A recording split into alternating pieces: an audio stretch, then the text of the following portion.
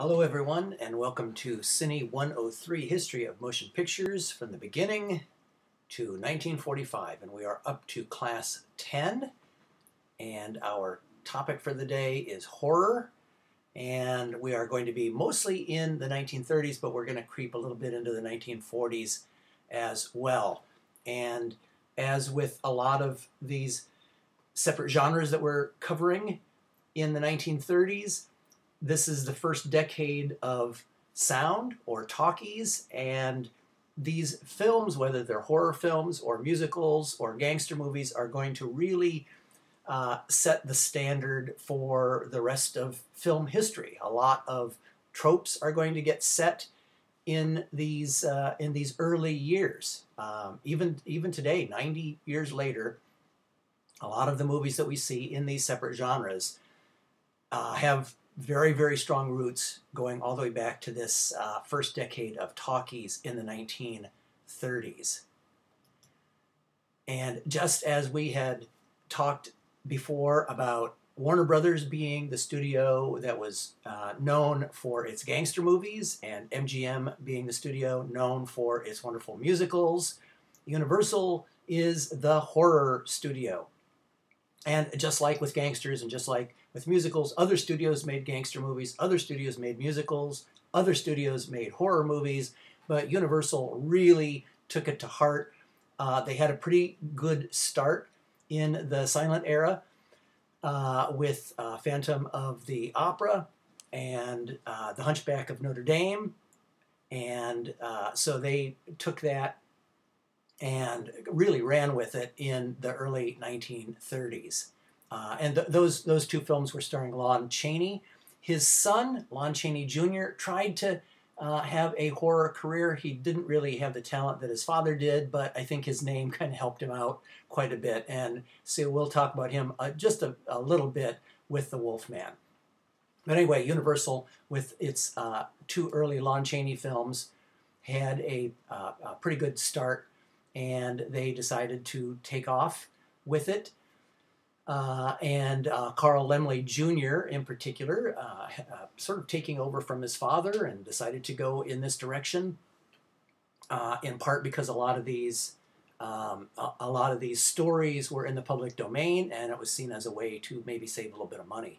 So all of today's films, except for King Kong and Island of Lost Souls, which are both very good movies, are from Universal, the horror studio. And so with all of these films today, we're going to set up horror tropes, just like Westerns have tropes and musicals and all that.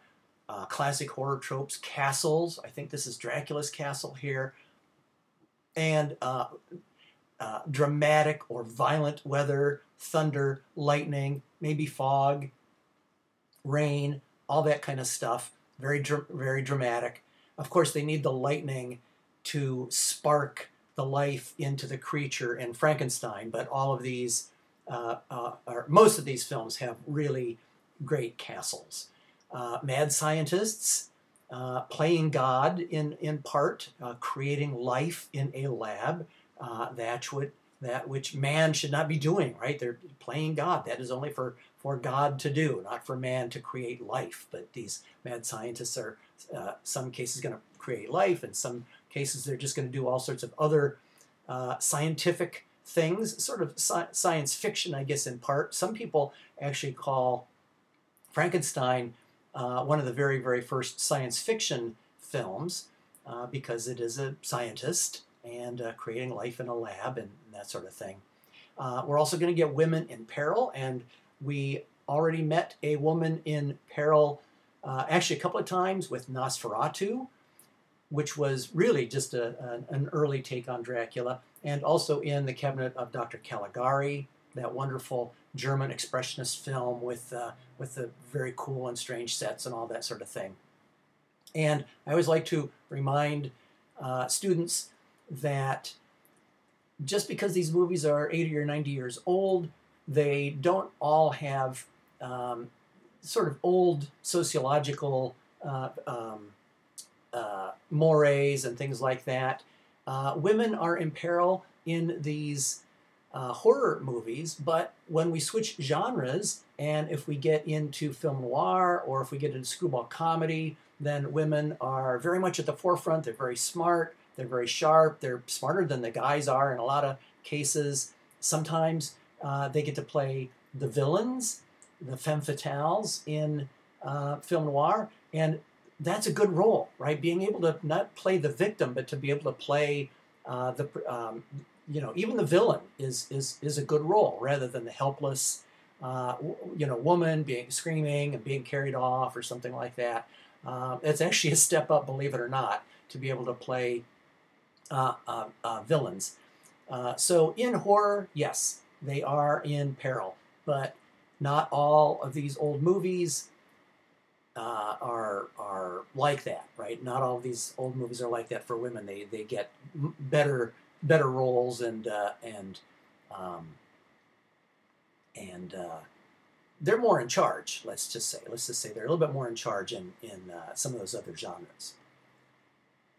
But here we are in horror, and in Dracula, 1931. Yes, there will be Mina, and she's going to be under Dracula's spell, and she's going to be accosted in the night. This big face sort of looming above her, and that face is Bela Lugosi's.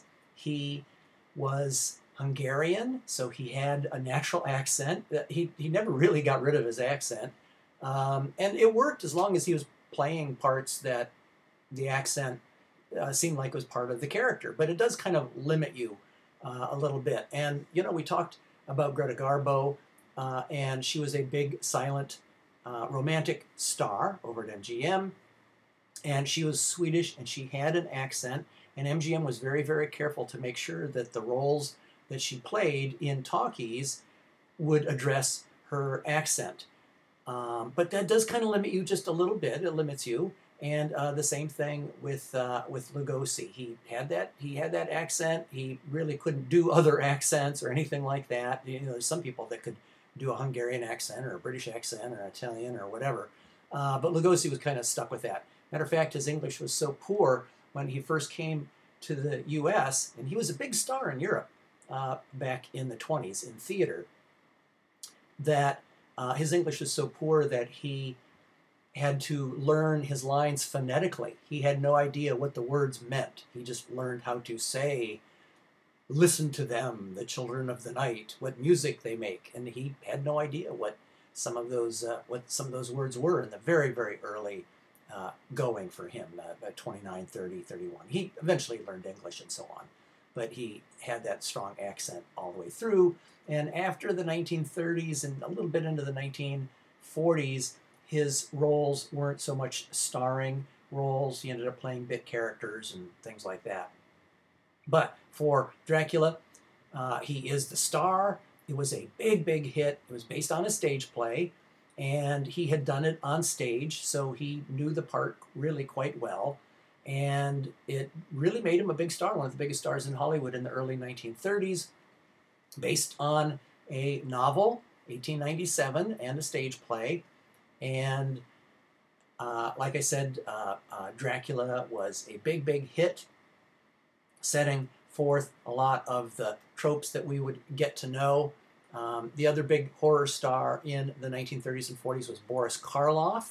They have these great names, don't they? Bela Lugosi, Boris Karloff. Karloff was English. Boris, I don't know if it sounds like an English name. I guess kind of. I always think of it as being a Russian name. But anyway, they were both the big stars at Universal and in the movies. Karloff managed to have a longer career, partly because he was English and didn't have that particular accent, I think. And there were other personal problems that Lugosi had with drugs in particular.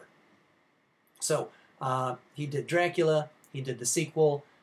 He ended up getting into the Frankenstein franchise. He turned an early roll down in the franchise, and he sort of regretted that because Frankenstein and Bride of Frankenstein were big hits. And he made some movies with Karloff that are quite interesting. The Black Cat's a real interesting film. if you get a chance to see that. So Dracula, we have a lot of really great links for you, as close as I could get. I started off with the a Universal horror tribute because they did so many great movies. Somebody on YouTube has put together a wonderful horror tribute, and then I've got the trailer for Dracula, and then some really nice scenes from the film.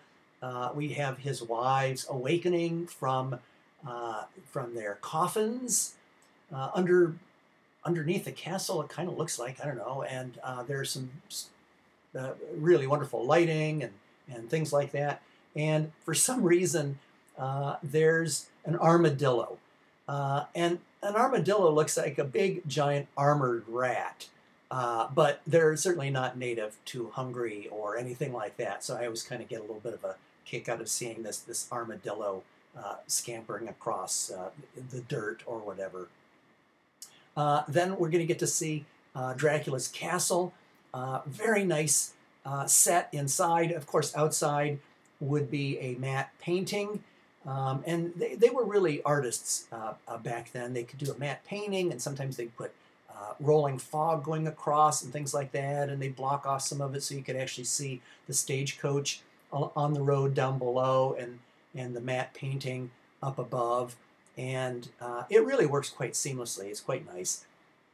And Renfield, who's basically a real estate agent, and he is there to sell some property in London to Count Dracula, and some wonderful stuff at the beginning. If you want to search around, you can find it. I don't know that I've linked to all of this stuff, but if you watch the film, you'll note that when he arrives at the village at the base of the mountain where Dracula's castle is, the people are very, very superstitious, and they keep making the sign of the cross, and they have crucifixes and all that sort of thing, and they keep querying him.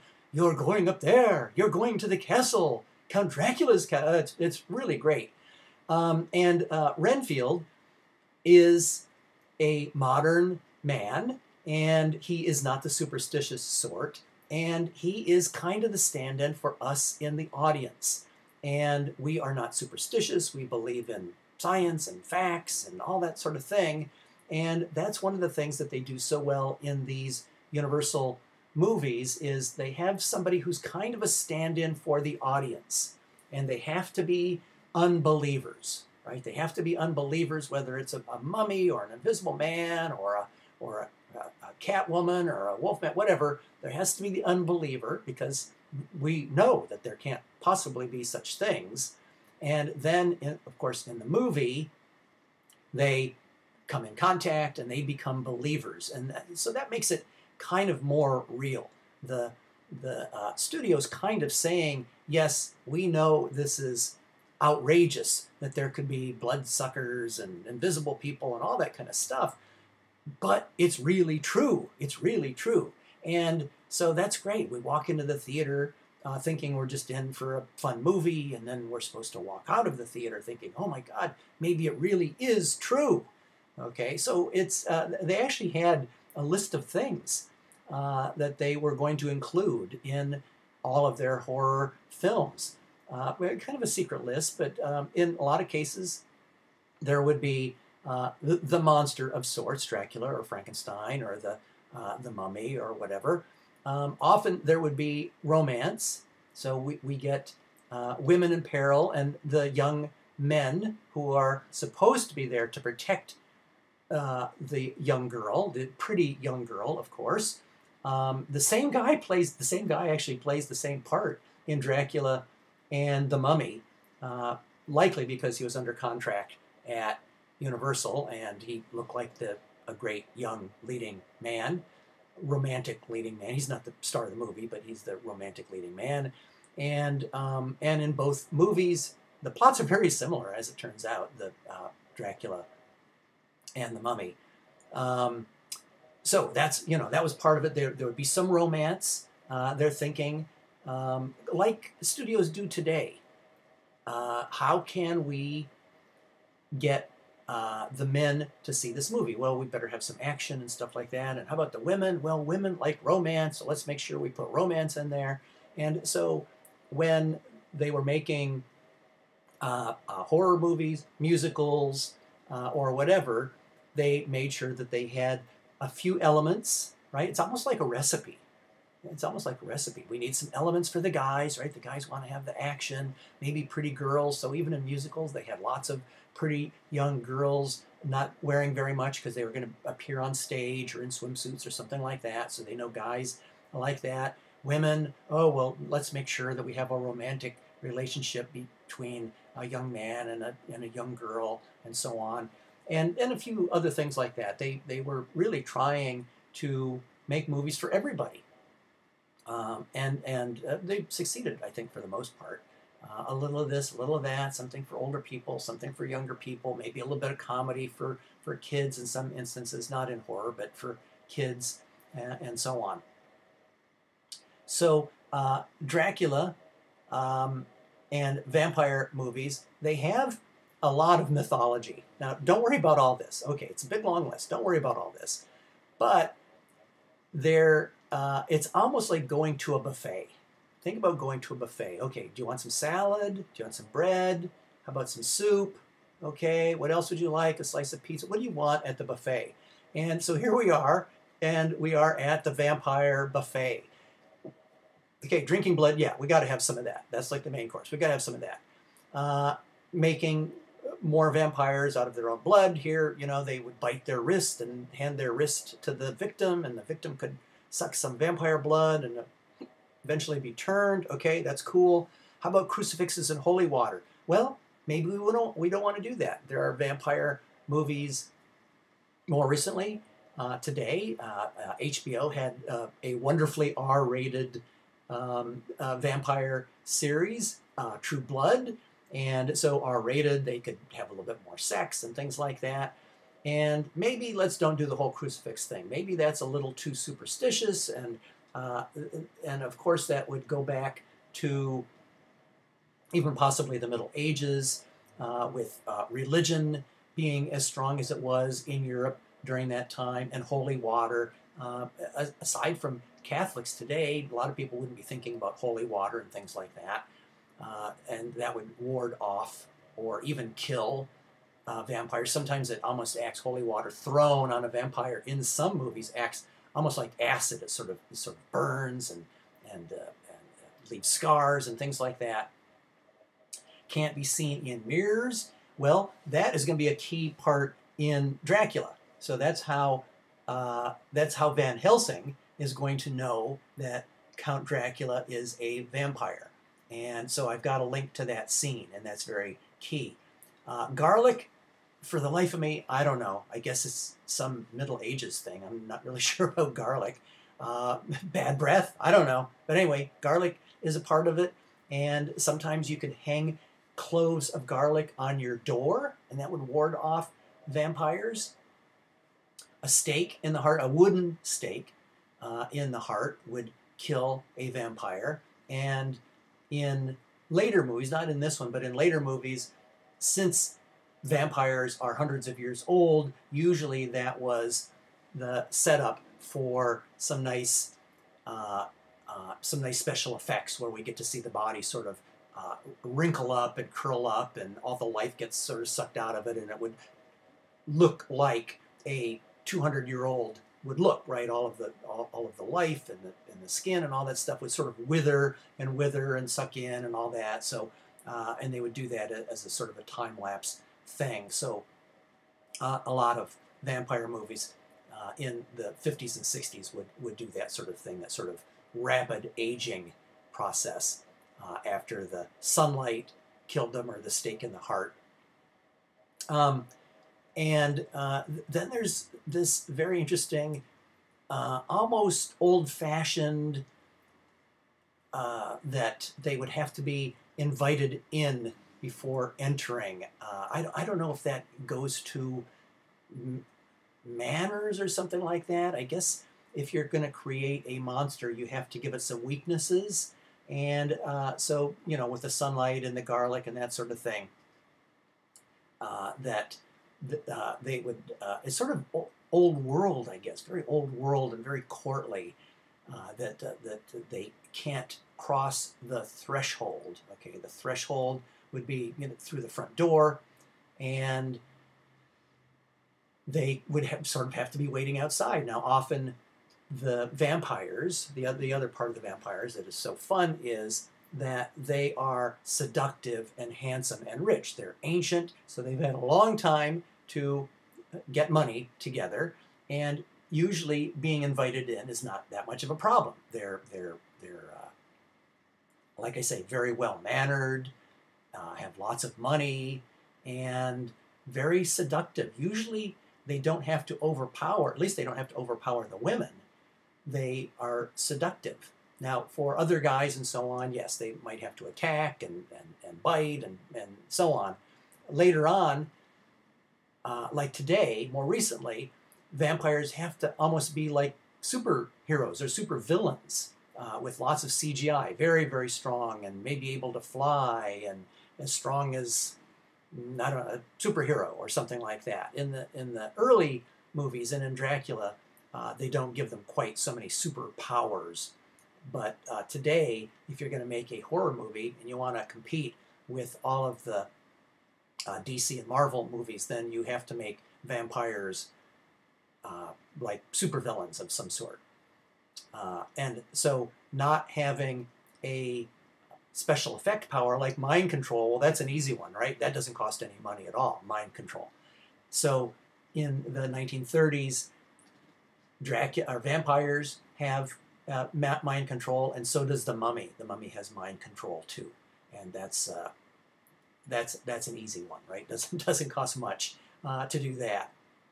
And Dracula turns into a bat or a wolf in this film, in the very first film. At one point we see him as the bat, sort of leading the carriage along and flying above the horses.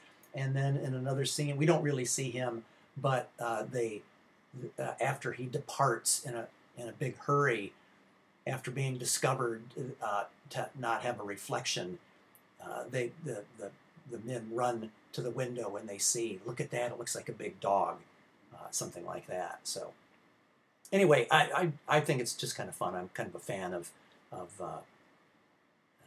horror movies, and at least old horror movies, and that sort of thing. And I love to see the tropes, really, how some of them are similar, and I don't know that there's any movie that's going to use all of them. And I might have missed one or two. If I missed a good vampire trope, let me know. Send me an email or something. Let me know which tropes I missed. Okay, so you might check out those Dracula clips, links that I have for you. And then when you're done with that, come on back to this. That's the way I'd be doing it in class in any event. I would be talking a little bit and setting it all up, and then we'd look at some clips from some movies, and then we'd go back to the PowerPoint slides. So if you want to try to emulate that, that would be fine. And that means we are now off to The Mummy, 1932, and this is Boris Karloff. Now, I skipped Frankenstein. He was the monster in 1931, and I skipped that because I'm saving that for last, actually. And we're not even going to do Frankenstein. We're going to do Bride of Frankenstein, which I think is a better film. Anyway, there is Boris Karloff. In the credits, sometimes he's just Karloff. And this poor guy, he has all this makeup he has to put on to be Frankenstein's monster, and then all this makeup again he has to put on in order to be the mummy, Imhotep. And he really put up with a lot. Apparently he just, it was very hot, and he lost lots of weight and everything. It took hours to put him in the makeup for the mummy, and even more hours to put him in the makeup to be the monster. And you'll notice I'm referring to him as Frankenstein's monster. A lot of people improperly refer to the monster as Frankenstein. Look out, here comes Frankenstein, he'll come and get you. But that is the creation, or the monster, or the creature. Frankenstein is a doctor, Dr. Frankenstein. In the book, I think he's Victor, and in the movie, he's Henry. And so I always like to not get those confused. That there's the monster or the creature, and then there's the doctor. So Karloff is the creature or the monster as Frankenstein, and here in The Mummy, he is Imhotep, and he has been sort of buried alive for breaking some very important rules way back 2,500 years ago in ancient Egypt.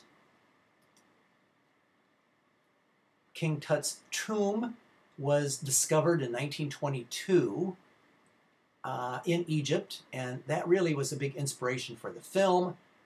A little side history here. The tomb was discovered by another inspiration for Indiana Jones, and so the adventurous archaeologist going through and discovering these ancient things and in ancient lands.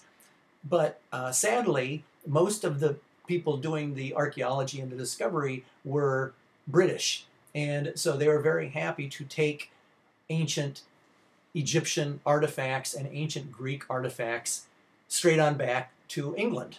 So, yeah, shouldn't laugh really, but they were pretty good about imperial Britain, and Britain rules the world. And of course, they had that amazing navy to back up everything. And these other countries like Egypt and the Middle East and Greece really couldn't put up much of a fight. But sure enough, here come the British discovering all of this wonderful stuff and then grabbing important works of art. So if you want to see some really great Egyptian works of art, you go to the British Museum in London. And there's a lot of this stuff in the Metropolitan Museum in New York City as well. And these countries are trying to get as much of their stuff back as they can. Right now, the British have, it's called the Elgin Marbles. It was named after Lord Elgin.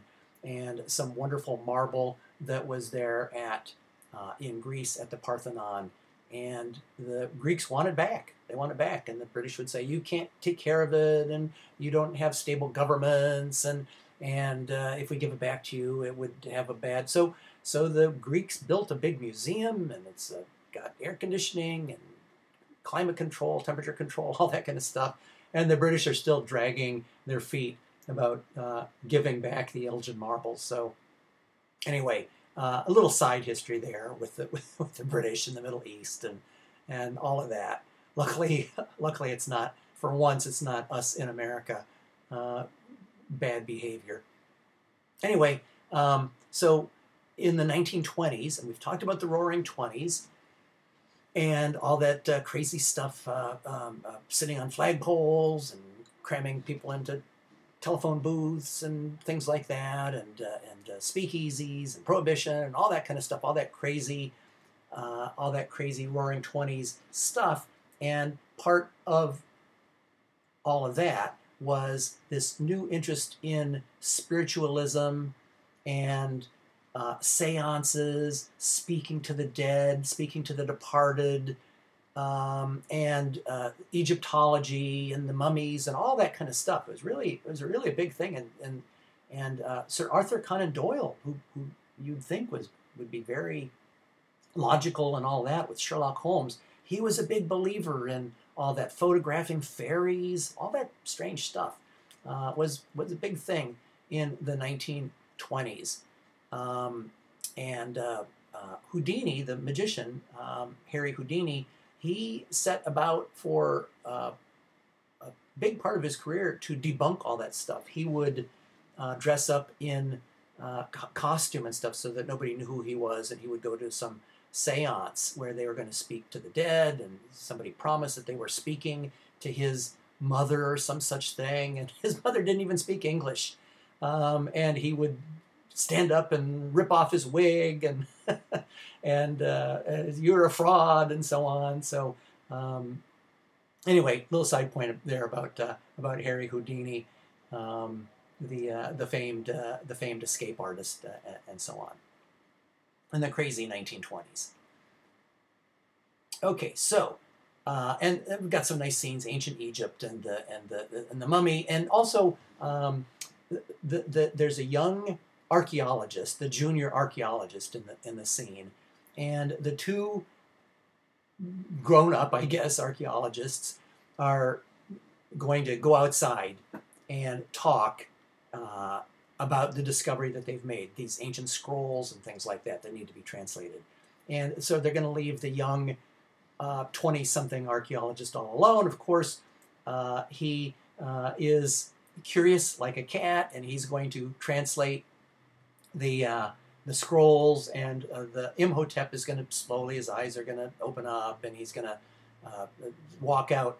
And the young man is going to he's going to laugh hysterically, okay? And there are at least 3 of these films where there's going to be hysterical laughter. Renfield at one point is going to just be in hysterics, laughing and laughing. And then here in The Mummy, and I'm trying to remember what the third film is. Maybe it's The Invisible Man, I don't know. But I love this hysterical laughter. It kind of reminds me of the Joker, right? Sort of mad laughter, I guess. Okay, anyway, wonderful film. Check it out. And then that brings us back to that brings us to H.G. Wells. Now, this scene here is the time machine. What a beautiful machine it was. But that film was 1960, so we're not going to talk about that one, but it's a really good movie if you want to check it out. We're going to be talking about The Invisible Man and The Island of Lost Souls. And those two were by H.G. Wells, Herbert George Wells, who was writing this stuff back in the 1890s. And so now it's the 1930s, and he's sort of getting rediscovered. I don't know if it was in the public domain or some such thing. I think part of it was that Universal in particular, they liked the idea that they wouldn't have to pay for the rights to some of this stuff. So let's talk about The Invisible Man. 1933, directed by James Whale, and he is the director of the 2 Frankenstein films, so he's a pretty good director in that regard. And Claude Rains is going to do the voice. I guess just some stunt double is going to do the Invisible Man himself. He's covered from head to toe, and some nicely done special effects where he will take the bandages and so on off of his head, and he will be invisible. And it was a pretty lengthy process. It was a matte process. They had to sort of make where his body would be black, and sort of like a reversal thing. So it'd be sort of like this shadow thing, and then they could put his body over top of it, and they would film him against a black background so that his the rest of him wouldn't be exposed to the light. Anyway, it's pretty complicated. I've got a link to a little bit of how they did it, so you can see a little bit of how they did it. But it really is a special effect. For the most part, we don't really have special effects in The Mummy or in Dracula. They're creatures and all that wonderful kind of stuff, but we don't really have any special effects. This one has special effects, and King Kong has special effects, but the others are just really nice makeup and things like that, but they, for the most part, not what people would call special effects. So we get to check out how they did some of that for The Invisible Man, and sometimes just wires, right? Very, very thin wires and things to move bottles and dishes and things like that around. Okay, so a wonderful film, very nicely done, and we're going to meet a great screamer, and that is Una O'Connor, and there she is with the Invisible Man, and boy, her scream, it's going to drive you nuts, okay? It's going to drive you nuts if you watch too much of it. She gets to scream in Frankenstein, she gets to scream here, and do a wonderful Cockney British accent, and she is a character actress. We've already met Eric Blore when we talked about musicals, and he was a character actor, and we're soon to meet Peter Lorre once we get into film noir. And I like to point my spotlight at these character actors and actresses. I mentioned before, it's like a good meal. It's like a good recipe. It's like a meal that it's really good. It's a good steak. It's a good, whatever, a chicken, turkey, something, pork chops. But if you don't season it right, then you just really lose out, right? You really need seasoning. You need your salt and pepper and oregano and all those wonderful garlic and all that stuff, right? All that seasoning. That's what really makes stuff taste really good, is the seasoning. And that's, to me anyway, what Una and Peter and Eric do. They're the wonderful spices and seasonings, and they really spice up the film. Next up is Island of Lost Souls, 1932, not a Universal film, based on H.G. Wells' Island of Dr. Moreau. And yeah, Island of Lost Souls, sure, it's an okay switch on the title. And Charles Laughton, who was kind of a legitimate actor, he didn't get stuck playing horror roles for his entire career the way Karloff and Lugosi did. Claude Rains also got out of that. Claude Rains is in Casablanca and some other stuff. But the stars, the two big stars, Lugosi and Karloff, yeah, they kind of got pigeonholed or typecast in their roles. He's very creepy. Boy, is he creepy in this film. And that is one of the creatures. And the creatures are half man, half animal. We're not really sure. He's cutting them without anesthesia, vivisection, things like that. We don't know. They didn't know about DNA back then. I'm not sure. I don't know that it's ever really explained in the novels or anything like that, how he could do that and get them to stand upright and speak and all that kind of stuff. But it's fantasy, sci-fi. We'll just let it go. But that's what they are. That's what these creatures are, and they're really kind of sad. They have their animal instincts, down below, right? They want to run on all fours, and they don't like to wear clothes and all that other kind of stuff. And there's a wonderful scene that I've linked to, the laws. What is the law? And Moreau has this whip, and the sayer of the laws. I think it's the sayer of the laws is played by Bela Lugosi under a lot of makeup. You'll hardly recognize him, but he's under a lot of makeup. And not to run on all fours, that is the law. What is the law? Not to eat meat, that is the law. Not to spill blood. So that he's teaching them these laws of man. Are we not men? Right? Are we not men? Which, of course, is going to get taken in a wonderful direction by Devo. Are we not men? We are Devo. Okay, anyway. Band from the 80s, if you want to check out Devo as a side point. So, like Dr. Frankenstein and the Invisible Man, we have a mad scientist playing God, creating things in a lab that only God should be doing. And so this is the third of our mad scientists playing God, Dr. Frankenstein. I don't know the Invisible Man's name. I'm sorry, I'm blanking on that.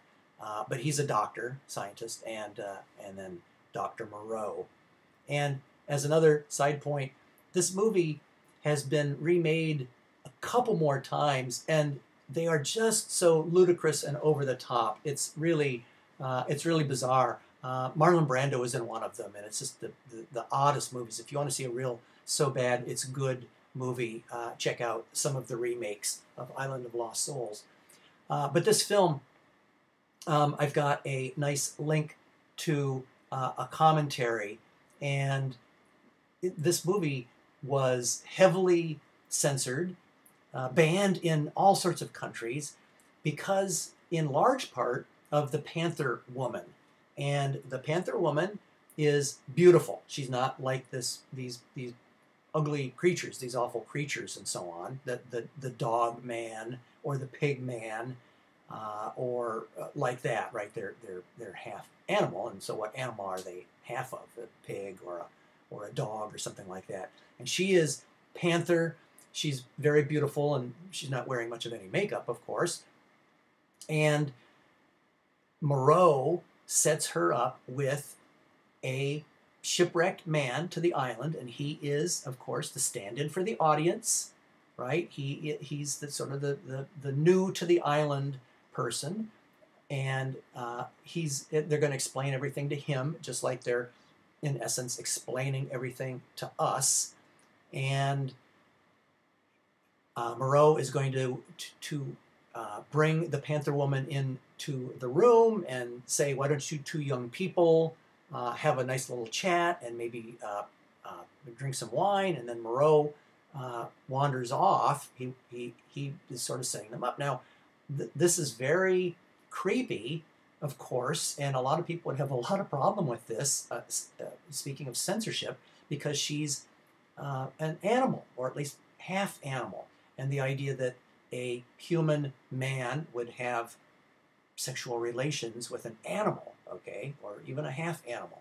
So people could read between the lines. They could kind of figure out what was supposed to be going on. She doesn't look in the least bit like an animal. She's exotic looking with long, curly, thick black hair and eyebrows and all that. But she's wearing a sarong and so on, and she looks completely human. But the whole idea that a human man could be tricked into possibly having a romantic relationship with a half animal really set the censors on edge. And of course, she was a key part of the advertising campaign and all of that too. Okay, so speaking of beautiful, seductive felines, we have cat people. And this is a publicity photo. We never see her with claws or anything like that. We never see her in any kind of cat makeup or anything. So it's a very interesting kind of film. In this case, the director is the key person behind it, Val Lewton. He did some wonderful stuff, and he was all about style and creating suspense, but not really that much in terms of violence or action. There's some, but his was all about the mood, creating this wonderful mood. And so there are two scenes that are linked for you. One of them is in a pool, and the other is stalking that same girl along the streets in a dark city. We assume it's New York. It's hard to tell. And so this girl here, played by Simone, with a French accent, but that sort of works. She's supposed to be Middle European of some sort, and she thinks her people have been cursed, and it's kind of hard to tell. There are lots of clues to make us in the audience believe that it's really true. At one point, there's an attack, and then when they come to get the bodies and so on in the mud, we see animal tracks slowly changing to human footprints. And so we are led to believe that it really is true and it's really happening, but she's going to see a psychiatrist, and maybe it's all in her mind and so on. And she's going to have a very quick marriage to a nice young man. Again, remember the romance. I told you that, romance is a key part of a lot of these horror movies. And she is afraid that she will turn on him. And so as far as intimacy and that sort of thing go, she's very, very afraid of being too close to him. There was a remake in the 1980s that is pretty good, and they go even a little further with the woman believing that if she has sex, that will set her off and turn her. And so in a couple of scenes, it's very 1980s, after, sort of like a Black Widow after having sex with a young man, she turns and kills. So that is cat people. And they made a sequel, very strange sequel, because she dies in the end. I guess you could put, or does she? But they do a sequel, and we have her her husband. Oh, I'm sorry, I have to back up. Her husband has a co-worker who's a female, and they were supposed to be just platonic friends, but our cat woman is very jealous, and so that's why she costs her in a swimming pool, sort of a yeah, costs her at a pool and on the streets and so on. Her jealousy, possibly her jealous rage, might be getting the better of her.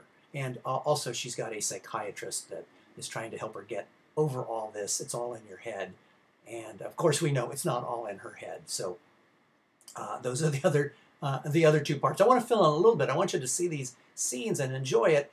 I don't want to give away too much, but I don't want you to be totally lost.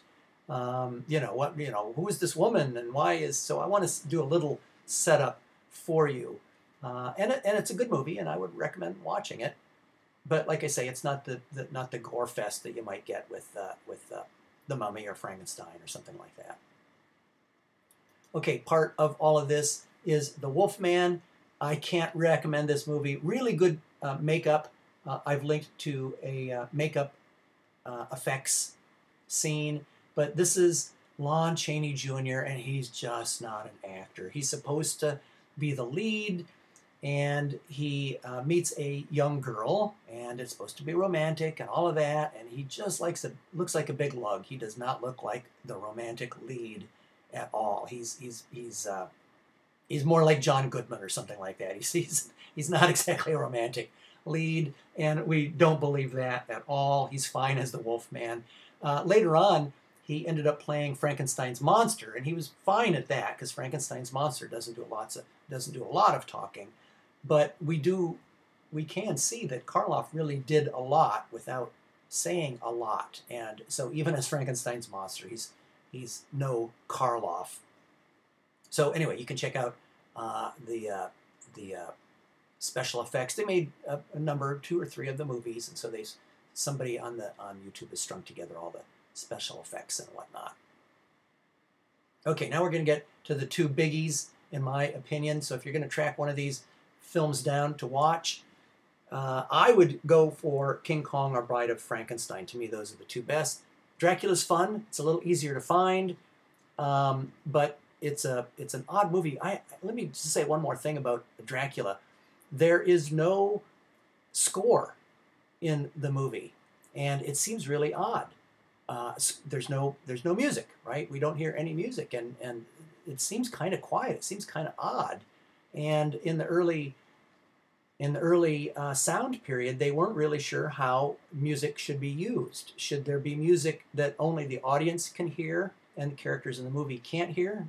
And sometimes you might hear it referred to as diegetic and non-diegetic type music, that kind of music, if it's coming from people in the movie singing or a radio or something, versus that only us in the audience can hear the music. So they weren't really sure, studios, if they would do that kind of music or not, the non-diegetic music.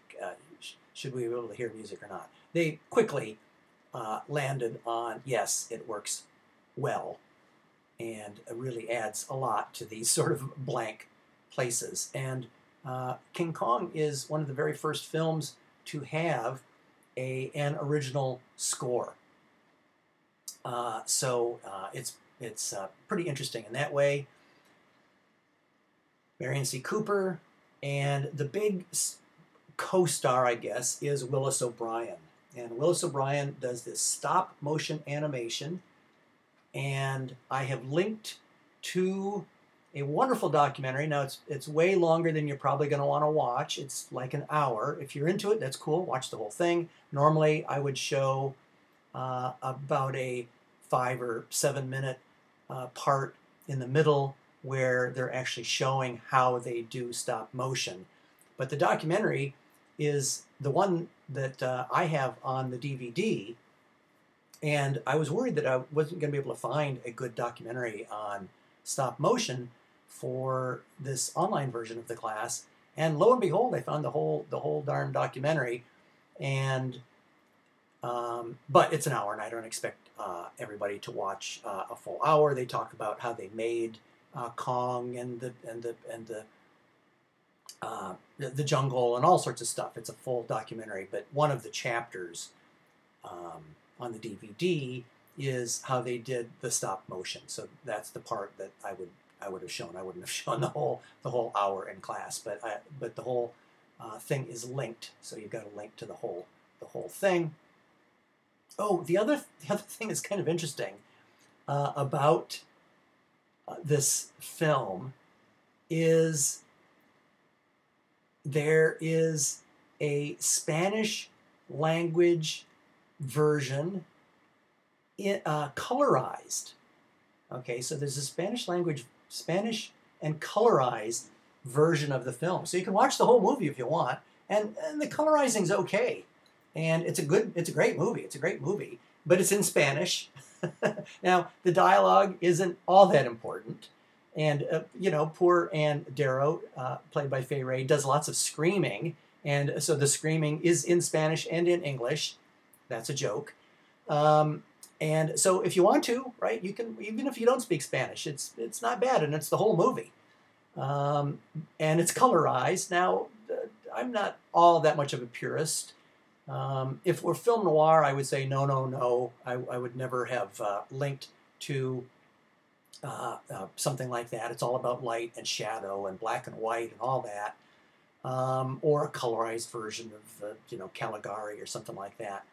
But I'm not all that much of a purist. You know me. I showed some colorized version of Metropolis, because I thought it was well done, and they used to hand color movies back then, so I'm not all that much of a purist about that. So yeah, I linked to the colorized Spanish version of the entire hour-and-a-half movie, and there it is. And then the black and white stuff of Anne getting captured, Kong going on a rampage, Kong fighting a Tyrannosaurus Rex.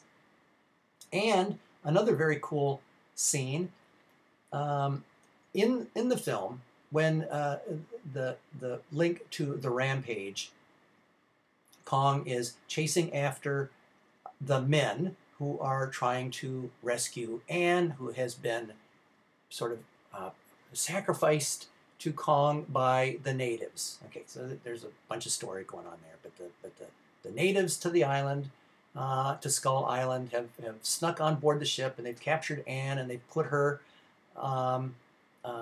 sort of on an altar for Kong to come and whatever.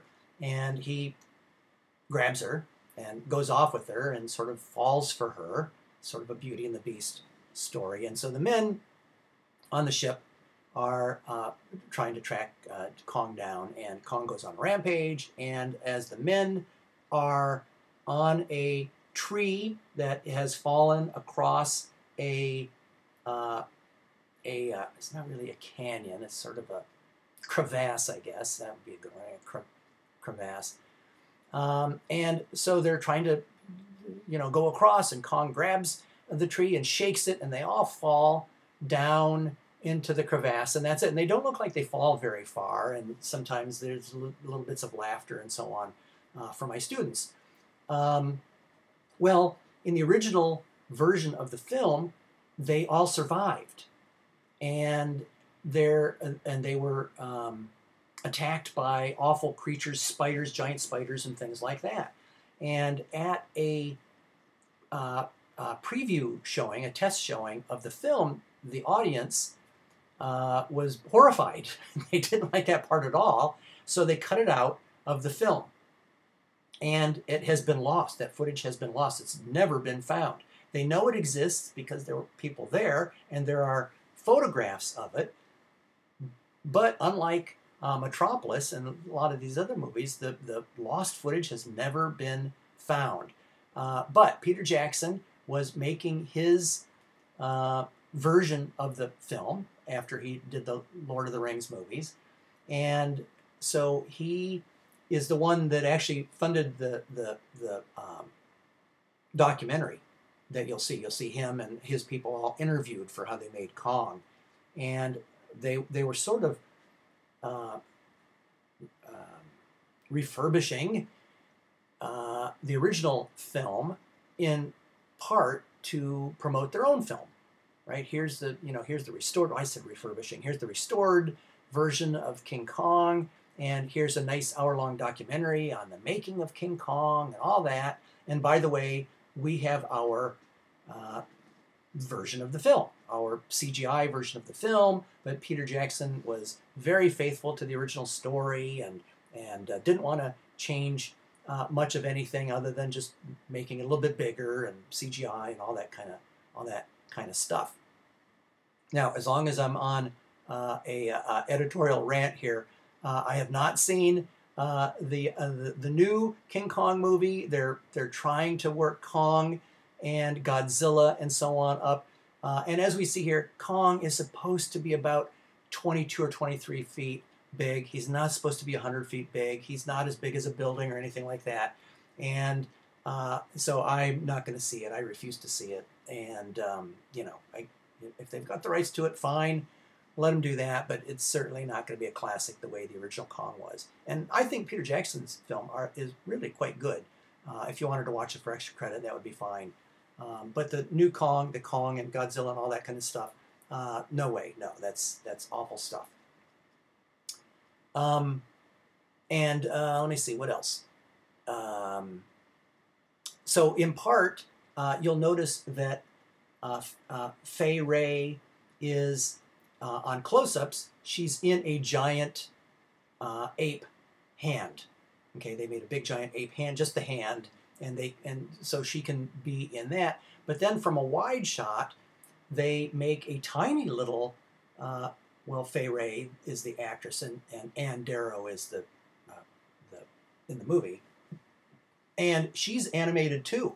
So Kong is 18 inches high, and you'll see that if you watch the documentary, you'll see he's 18 inches high. There's an armature that they call it, like a spine that's posable, and then they put padding and foam and fur and all that, right? And so the whole thing is animated, which means they do it frame by frame. They take Kong and they move the doll a fraction of an inch, and then they click off a frame of film, and then they move it another fraction of an inch and click off another frame of film. And when it's run continuously, it looks like he's alive. And in part, they have to animate pterodactyls, giant boa constrictors, and a Tyrannosaurus Rex. So there's a lot of animating to do, really a lot. And in some scenes, the tiny little Anne in Kong's hand is also animated. So that's very interesting. She's also animated, and at one point he's going to put her up in a tree to keep her safe during his battle with the dinosaur. And you can see, if you watch it very closely, that it goes from the little doll to the actual live Fay Wray up in there too. So this whole thing is done with stop motion animation. That's the key. And then they have to integrate humans into the whole thing. So they're going to build tiny palm trees and ferns and all that kind of stuff and shoot all the Kong stuff. And then they're going to build full-size jungle for the full-size humans, and then do a rear projection screen so that the men are going to react to this pre-shot animated Kong. And if it's confusing, the documentary should help you out. But you can kind of see they're going to project all that stuff on a screen, and then the men are going to scream at the giant Kong that has been shot.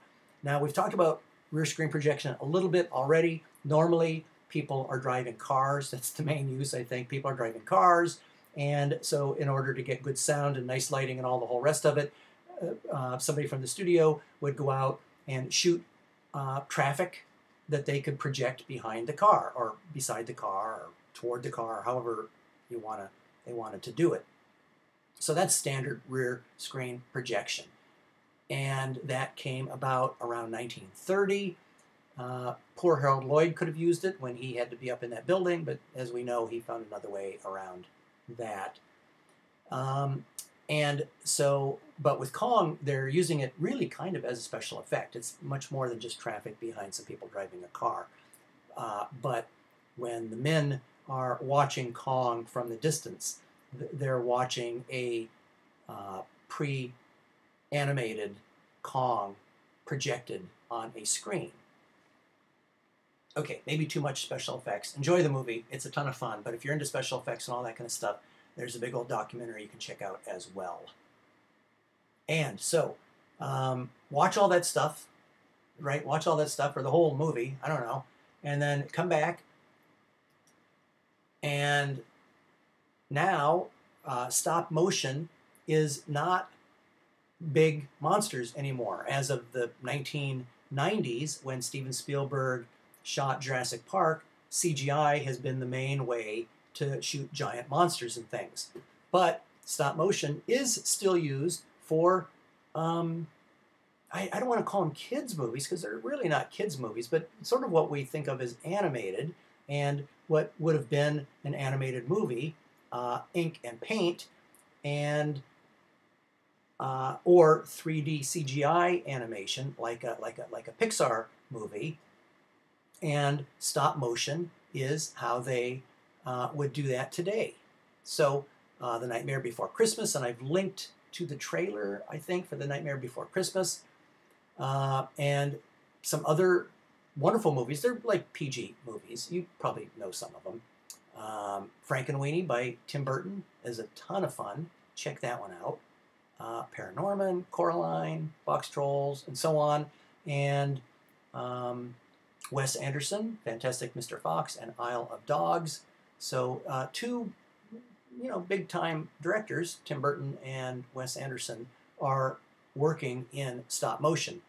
But they're not big monsters. They're not big giant apes or dinosaurs or anything like that. They're leaving that to the CGI people.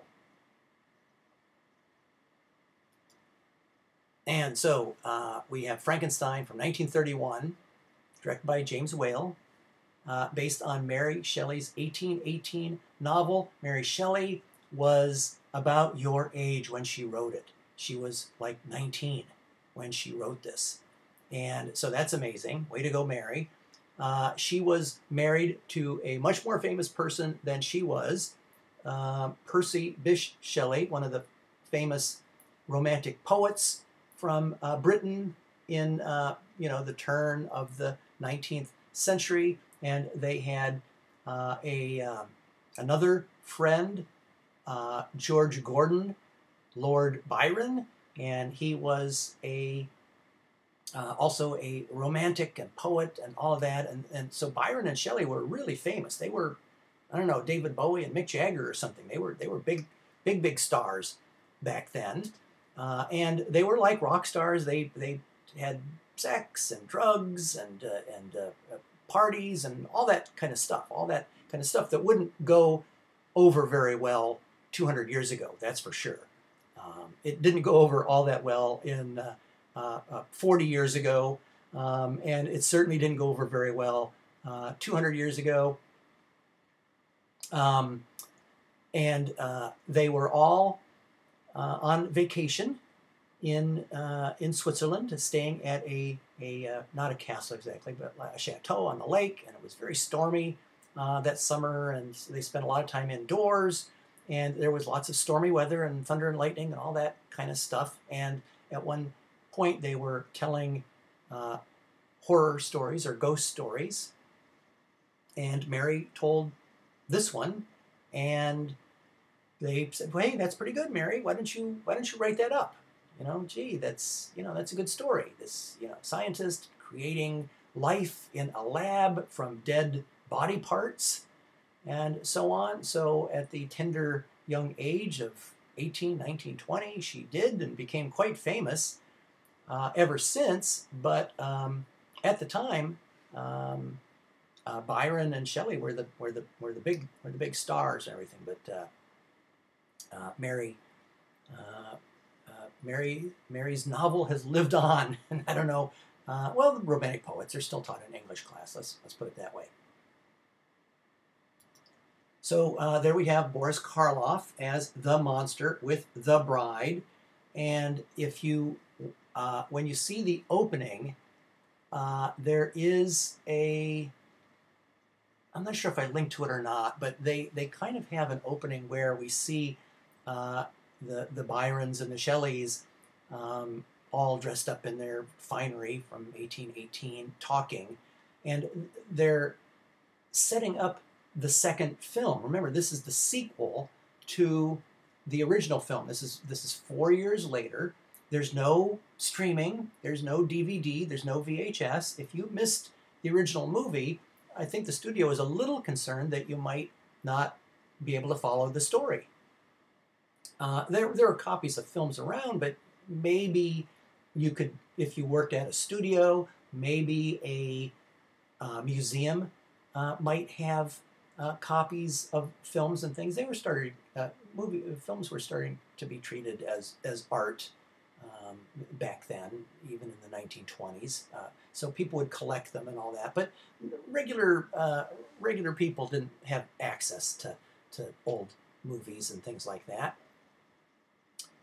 So the studio, I think they were kind of hedging their bets. Maybe we better fill in the audience as to what happened and why the monster is as he is and all of that. If you missed it 4 years earlier, so we get to see them all. And the actress that is playing Mary Shelley is the same actress that plays the bride. And there she is. Her name is Elsa Lancaster. In the credits, it just says the bride and then question mark. But it's Elsa there. And there they are, the creature and the bride. What a wonderful movie. The scene in the lab, it's like, I don't know that it's the very first time, but the lighting, what we call horror lighting or Halloween lighting, that lighting that comes from below and all the shadows run up your face in the wrong direction. It looks so odd because normally the sun and lamps and all that stuff are up above us, and here now the lighting is coming from below. And there's lots of tubes and odd machines and electrical things and sparks and all that kind of stuff going on. It's what a wonderful set, and it goes up. It must go up about 50 feet or more. A really great big set. Boy, did they build sets back then. And I started to mention, I think, back with Dracula, they built the set for the castle. Beautiful set in it, in this long staircase and all that. And it's only in the movie for about 2 minutes. This giant set, and they could do that, right? They built it, they used it for the 2 or 3 minutes, and then they go in and they eat and all that, and Dracula and the poor guy pricks his finger on something, and Dracula looks at him.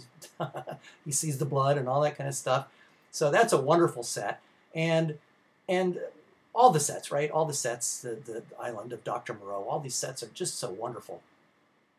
This one in particular is fantastic, and up on the I don't know if you call it the roof, but at the top of the castle there, and the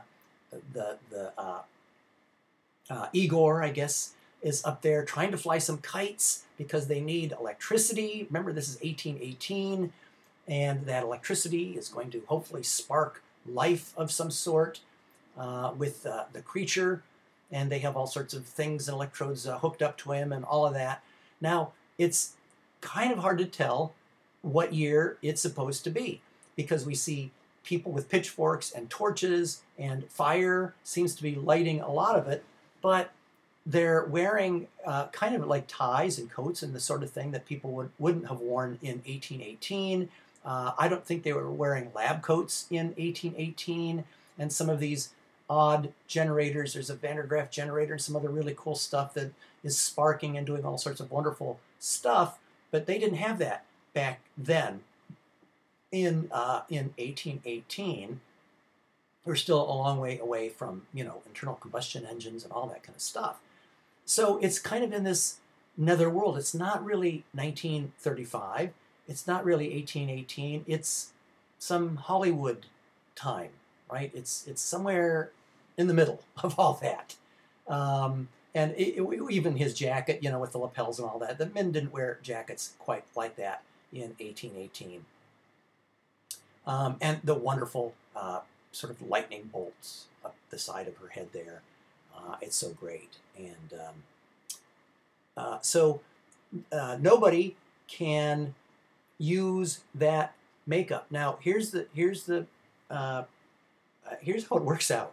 Anybody can make a Dracula movie or a Frankenstein and his monster movie, because those works are in the public domain. They are so old. But Universal has trademarked the makeup. So you can't have your brides look like that, or your monsters with the bolt in the neck and the flat head and all that kind of stuff, because Universal has a trademark on that makeup. So if you go to Universal around Halloween and all that sort of thing, they alone can have their Wolfman look like that, and their Frankenstein's monster, and even the Invisible Man's look with those sort of goggles and so on is trademarked by Universal. So we wonderful the lighting in particular. Boy, I just love the lighting, and this is a movie that you just don't want to see in color. It's perfect in black and white. All the light and the shadow and so on, right? And even today, right? Even today, it looks fantastic. It's a work of art. It really is. Some musicals are great in color. I love musicals in color, and certainly animated movies and all the whole rest of it. But film noir looks great in black and white, at least it does to me. And horror movies look fantastic in black and white, at least they do to me. And so that's the last thing I would ever, if somebody ever colorized it, I certainly wouldn't be linking to it. And I don't think anybody's colorized it, thank goodness. Okay, so creating life in a lab opens up a lot of philosophy. And we have neo or revisionist Frankenstein type films. Edward Scissorhands with Tim Burton and Johnny Depp. Creating Life in a Lab. Ex Machina. And Blade Runner. That's Rachel from Blade Runner. Westworld. And today we don't have so much in the way of creating life from dead body parts or anything like that. If they're dead bodies, they're going to be zombies or something like that. But for the most part, if it's going to be life created in a lab, it would be of a robot, cyborg, replicant, android type. And I'm not really sure if there's a big difference between. I always think of robots as being 100% metal, and cyborgs and replicants and so on as having sort of a metal interior, spine or whatever, and then skin and all that kind of stuff on the surface. Could be wrong, but that's kind of how I think of it. But all these replicant cyborg androids of today and reanimated dead bodies, if they kill Frankenstein's monster, are they murderers? Okay. Does he have a soul? And are scientists playing God by creating life in labs and things like that? Are these replicants? Are they slaves? If there's a robot uprising, right? Is that sort of like Spartacus, a slave revolt, something like that? So sci-fi and fantasy and so on, they love that kind of stuff. They're big on that. You remember reading maybe 1984 or Animal Farm, right? So that they love allegory. They love all that kind of stuff. It works out so well for sci-fi, and really all that, especially sci-fi, but also fantasy. It's always commenting on the present. It's always commenting on the present, right? And movies are going to reflect the times when they were done. Frankenstein's going to reflect the 1930s, just like Westworld is going to reflect the 2020s.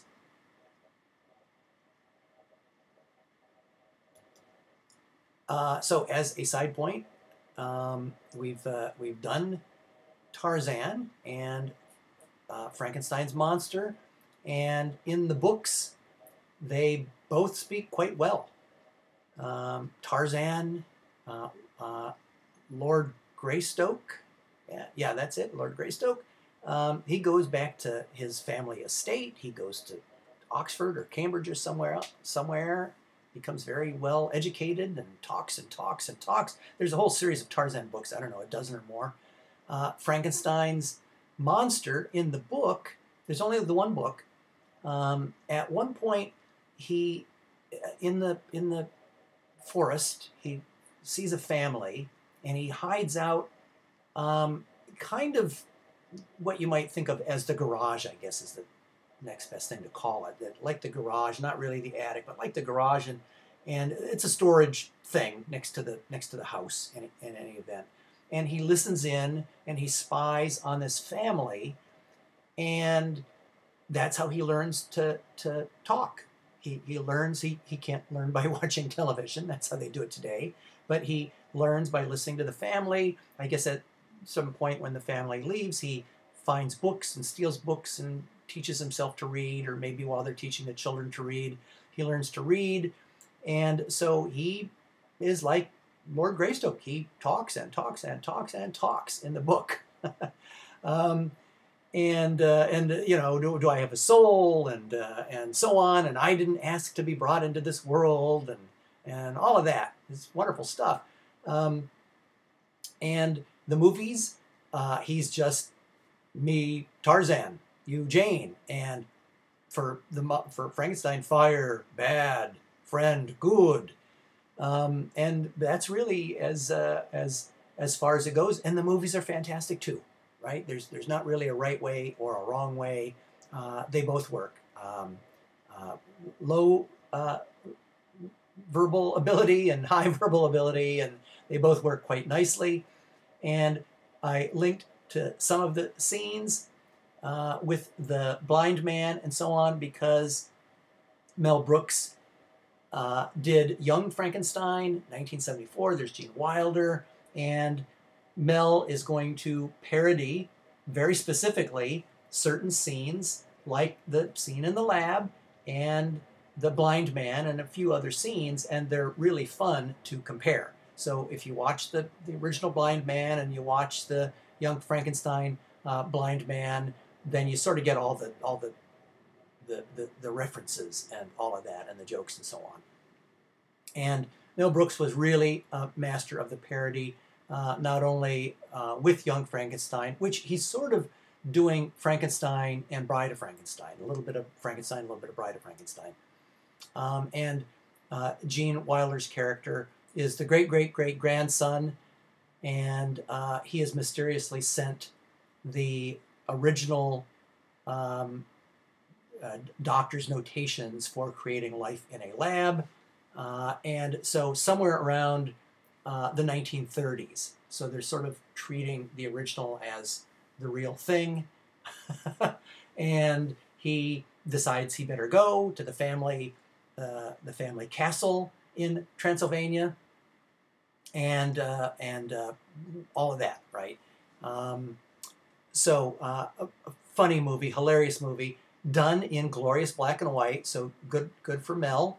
And they have some of the original lab equipment from Universal that they borrowed for the filming of Young Frankenstein. Hilarious movie. You can watch it for extra credit, not for full credit. He also does a wonderful parody of Westerns, Blazing Saddles, and of Star Wars with Spaceballs, and High Anxiety is his parody of Alfred Hitchcock movies, in part Vertigo. So when you have vertigo, you have high anxiety, right? You're afraid of heights.